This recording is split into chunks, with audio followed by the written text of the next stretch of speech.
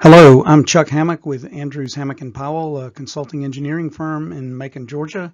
I also function as a PI or principal investigator for the Department of Defense under their ESTCP program that sponsored the production of this video. Today we're going to focus in on a particular form of underground thermal energy storage, which is sometimes called UTES. The particular form of UTES that we're going to look at today is the closed loop version that's called BTES, or Borehole Thermal Energy Storage. There's another version that is covered elsewhere called ATES, which is Aquifer Thermal Energy Storage. But for this short video, we're just going to focus on BTES, and not just traditional BTES that you might use with a geothermal heat pump system, which is the bulk of the work we've done for DoD, but a specialized version of BTES, which we call BTESe with a small subscript, where the E indicates that it is a BTES that is suitable to operate as a thermal battery for the continuous production of electricity.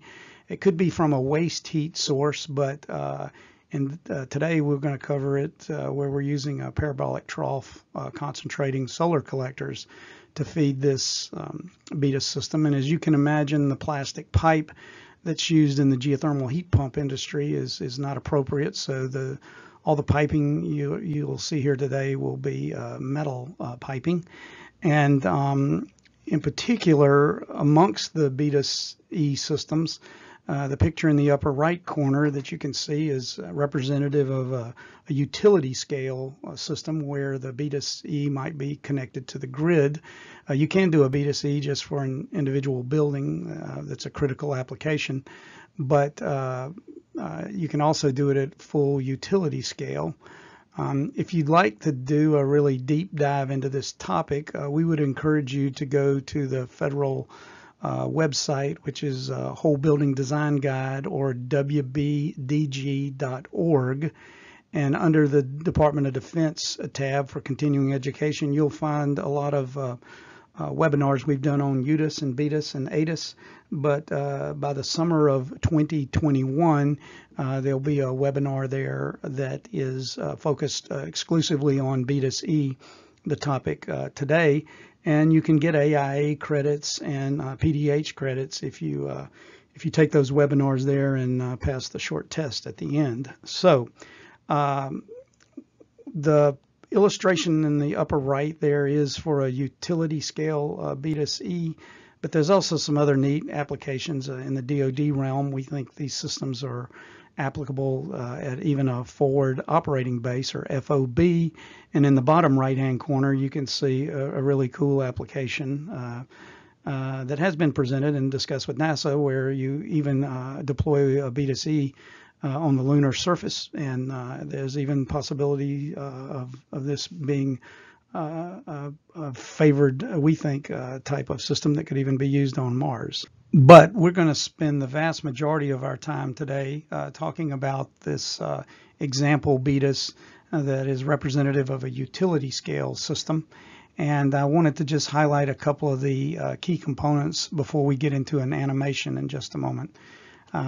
The first one is the energy source in this application is a parabolic trough concentrating solar collectors. They can heat up a fluid like water and operate a Rankine cycle, but in this case, because these systems typically operate maybe 100 degrees centigrade up to 500 degrees centigrade, or around 200 degrees Fahrenheit up to maybe 800 degrees Fahrenheit, the working fluid is often mineral oil and some other heat transfer fluids. So these parabolic troughs are going to heat up a fluid. It's going to pass through this pipe and this pump and through a series of valves here, where it can either go over to the Organic Rankine Cycle generator, illustrated here, which is called an ORC oftentimes, not referring to Tolkien, but strictly the fact that there is a carbon atom in the working fluid, and so therefore we call it an Organic Rankine Cycle instead of just the Rankine Cycle. But the fluid that leaves the CSC can flow in that direction, or it can flow here, bypass this pump, and go into the BTES here, where the fluid is heated up from the interior towards the exterior, and then the fluid travels back around the perimeter, back up through this pipe, and then it can travel back to the CSC and be reheated, or it can return to the ORC, as we'll show in just a minute. So the 3 or 4 major components here are the parabolic trough solar collectors, the electrical generation device, in this case an ORC. With all thermal cycles that convert heat to electricity, you have to reject heat. At power plants, large ones, these are done with big parabolic parabolic cooling towers. But in a smaller application, they can be done with traditional manufactured cooling towers, or adiabatic dry coolers or dry coolers. In this case, we're illustrating a dry cooler. And then again, as I mentioned before, the BTES itself that is underground. So we're going to activate this as an animation now and cover 3 different periods: sunny, cloudy, and nighttime, where traditional solar powered systems struggle to stay operational. Even if you put lithium ion or other battery technologies in there, the storage component you've got is typically of the scale of hours, whereas in this case we want to scale this to where we might last for days. So we're going to go to this animation here, and you can see the sun shining here. You can see power being generated there by plasma, the plasma representing the electricity. The red spheres represent the hot fluid that is going to both the ORC, and it is also flowing here to the BTES, where you can see that red core in the middle growing to the outside. So we are both charging the BTES and generating electricity. But now it's gotten cloudy, and so what's happened now is we have to supplement the red spheres from the CSC with red spheres coming out of the BTES.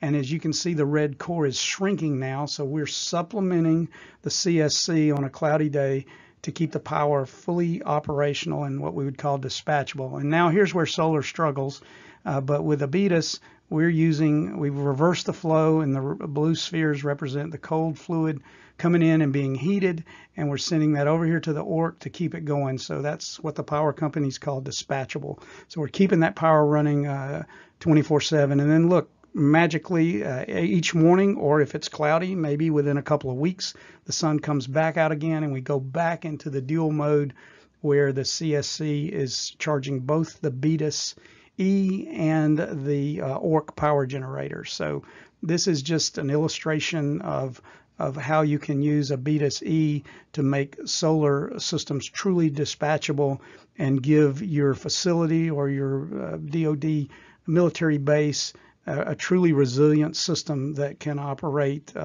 even if a hurricane comes through and knocks the grid out for a couple of weeks. You can keep the power going. So we appreciate your time and want to encourage you once again to go to the whole building design guide, wbdg.org, and look under the description of this YouTube video if you want to see the link to that, and do a deeper dive so that you can understand this topic more thoroughly. Thank you for your time, and have a great day.